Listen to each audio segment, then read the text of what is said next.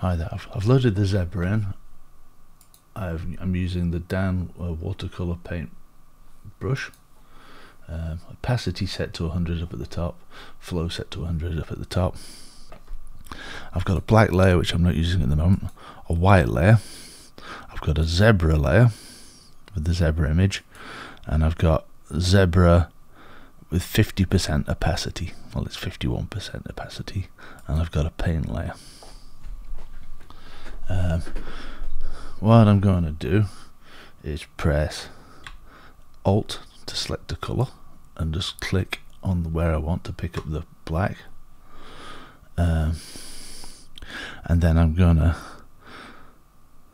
hide the ordinary zebra layer and just start painting on top of my zebra.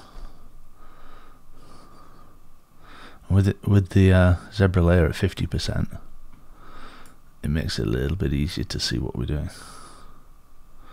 Don't need to be too accurate with this, because we're just kind of following the lines. Just take your time with it. Come over here a bit. I'm not going to do the whole zebra, I'm just going to do a piece of the zebra. Right, to pick my next colour, I need to turn the ordinary zebra layer back on. Hold down Alt to get the ink dropper tool. Left click to pick a colour. Turn off the zebra so I'm just seeing the 50% one again. And go in there with my white brush. Like that. Just filling in the gaps between the stripes. And the gaps between the stripes. Right, once I'm happy with that and I've done my entire zebra, hide both zebras.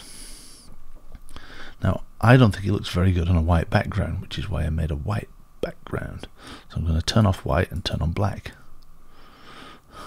Yeah, that doesn't show the stripes. So black is too dark. Let's pick a mid grey or something. Yeah, it's 50% grey. Let's try. Just fill the background. See, that works better. Now I can see the black and white stripes. Then I'm going to get onto my paintbrush tool again. Paintbrush tool, and I'm going to use the blend brush, which I've selected. Let's make it small. And I'm just going to brush a little bit between these layers just to mix them together. Just soften them out.